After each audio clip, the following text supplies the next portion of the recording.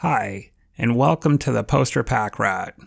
If you like video game art as much as I do, then you might like this channel.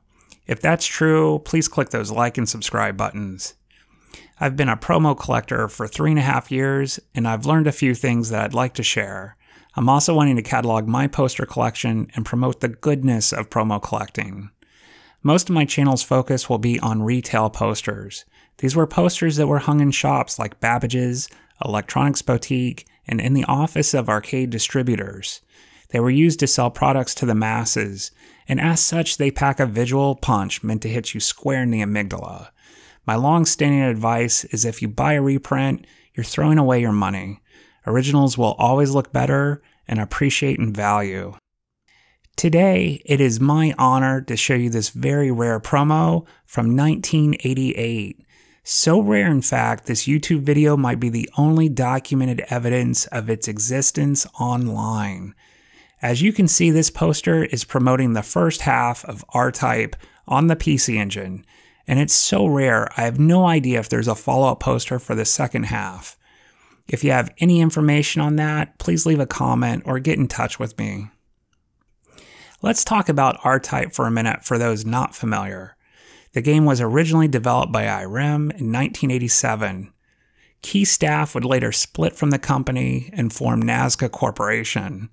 Those are the same guys responsible for producing the Metal Slug series on the Neo Geo, so there's a fine pedigree of talent and design behind this game. RType evolved horizontal shooters with the inclusion of a new gameplay mechanic called the Force. This had nothing to do with Star Wars. The Force is a shield and weapons turret that can be placed in front or behind the player's spacecraft. It can also be hurled at enemies, and when playing the game, it feels similar to throwing and catching a softball. In the world of shooters, nothing plays like RType. Every time I cross paths with it in an arcade, I feel compelled to deposit a quarter out of respect. In 1988, you couldn't hire the original devs to port games to consoles.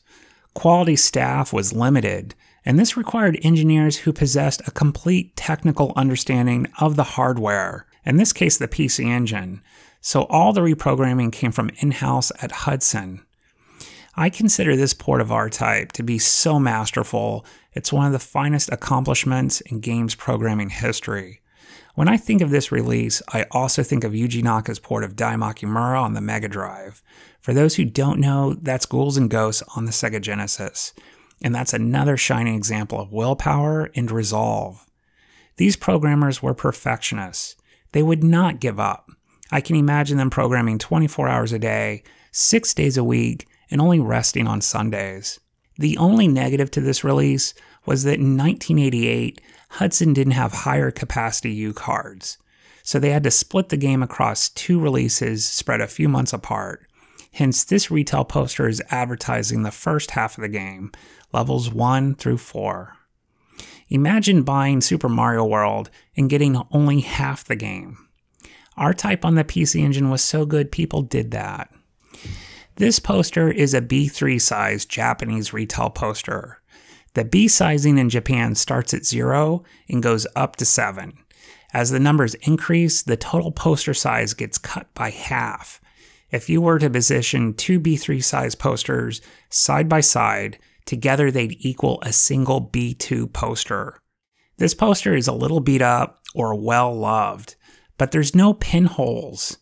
You can see edge damage and scuffs, but no torn pieces, no flaking of the screenshots. So I considered a good candidate for poster restoration, but I'd only restore a poster if I was planning to frame and hang it. Once you linen back a poster, that can lower its resale value. I believe it goes down because preservation techniques are always improving and buyers don't want yesterday's methods. As a warning to new poster collectors, I'd be hesitant to buy a poster showing damage on large screenshots. I've used restoration services more than once, and they're wizards at fixing a ton of different problems, but I have serious doubts they can repaint the fine detail of screenshots, and wouldn't bother trying. You're better off saving your money and buying other posters. Paperweight on this specimen is light to medium, and it has a faint gloss on its front and back. Now let's talk poster. And when you love something, that should entitle you to be brutally honest. Well, this one's a clusterfuck. I think the original layout designers came from Japanese gaming mags like Famitsu or Gamist.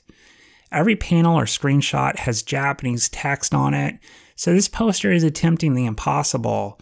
It's trying to appeal to our sense of wonder and educate us at the same time, and there's simply too much of that going on here. If this poster was in English instead of Japanese, I'd feel exactly the same way. I suspect there was a mid-level boss at Hudson who thought the art was too complicated or confusing, and it required book learning for explanation. So overall, I consider the design muddled, but there's still a lot for us to enjoy, so let's do that. Similar to last week's Metroid Prime Pinball, I like the art in the top panel of this poster, and it resembles the game very strongly, but in an illustrative way. From a distance, if you blur your eyes, you could be viewing a screenshot. I also like the heavy metal style airbrushing used in the RType logo. The bright primaries and secondary primaries in the lattice supporting the screenshots is also visually appealing. And I like how we're almost looking at a pyramid or altar leading to the top panel art. Almost every level from the first half of the game is represented here, and for players like myself who struggle with the random patterns of the fourth boss, we're only viewing our achievements. And the street date and price makes everything nice. We also have information on the release for the second half of the game. So all in all, a very complicated retail poster for a much beloved classic. On to final thoughts for this video. I suggest using the Google Translator app on your phone to decipher all the details. This poster is a magnificent treasure from 1988, and it's an honor to present it to you and subsequent viewers. Maybe this once I'm confident in saying you saw it here first on the Poster Packrat.